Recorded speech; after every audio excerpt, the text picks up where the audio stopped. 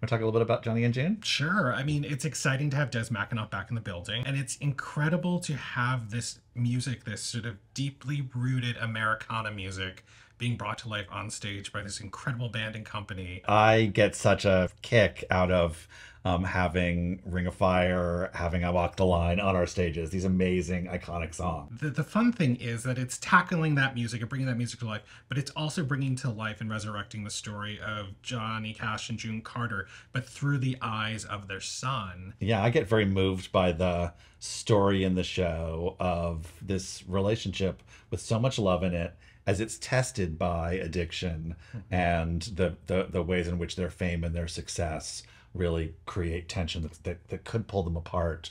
But they get through it and they get through it while creating amazing music.